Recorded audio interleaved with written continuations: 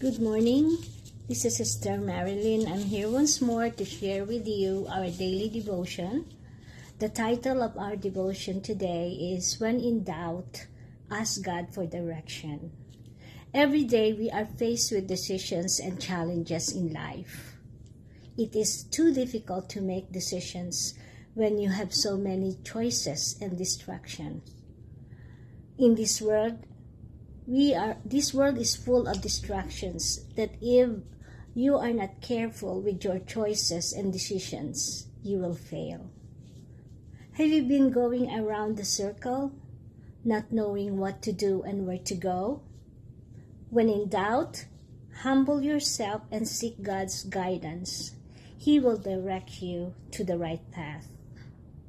One prayer in the Bible that caught me when I was seeking God's direction was Psalm 25 verse 4-5. It is the prayer of David when he was seeking God's directions and guidance.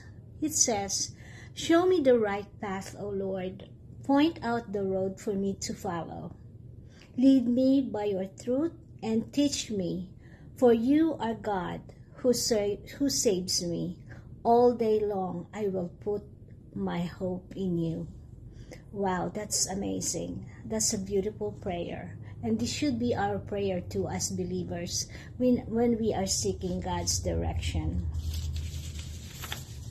We must humble and sincerely desire to be led by God in His righteous ways and the truth of His word, putting our hope in God all day long. Not all day long only, but all the days of our life. This should be it should be part of our daily life, seeking God and asking Him for guidance so that we will not be lost. Another important verse that is very helpful when you are seeking for direction is in Psalm 25 verse 8-10. "The Lord is good and does what is right. He shows the proper path to those who go astray. He leads the humble in doing right, teaching them His ways. The Lord leads with unfailing love and faithfulness all who keep His covenant and obey His demands." God will always show us what is right for us if you seek Him. If we seek Him, that is what He said. Seek you first the kingdom of God, and all these things will be added unto us. So that is number one. It's really very important to seek God in making the direction, in seeking for the right direction in life or purpose in life. As we obey God and His unfailing love and faithfulness, He will be with us. He will never leave us nor forsake us. He will show us the way. As we obey God, we will always be in the right path. If you are unsure about the things in your life, ask God to help you. Trust and have faith that He will direct you.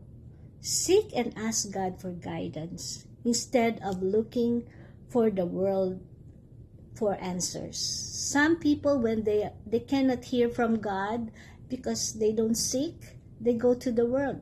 They go out there, have fun, go to sometimes they do wrong things just to forget the situation that they are in. But the more they get lost because they are drifting too far from God. The enemy will use that to drive them or lead them to the path that he wanted them to go. So beware, be careful about not doing the right thing or not seeking God when you are making decisions. As you follow and obey God, you will be amazed of what He will do. He will lovingly show you the way.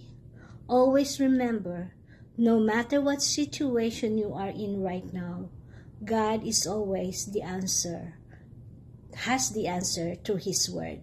Remember, our Bible, this Bible is our GPS. If you need a direction, go to your Bible.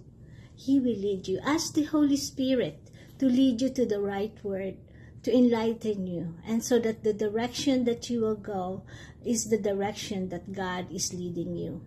Don't trust yourself, because ourselves sometimes we don't even know what we are doing.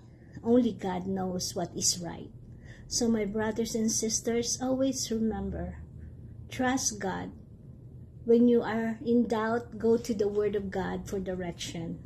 And again, He is the antidote. The word antidote to doubt or seeking God's direction when you are in doubt is prayer and His Word. Trust and obey the Word of God. Thank you so much, my brothers and sisters. Another time, again, I thank you for spending this short listening to this short message. I hope you can glean something from this. Again, trust and obey, because God is faithful. He is faithful and He loves us so much. God bless. Have a blessed day.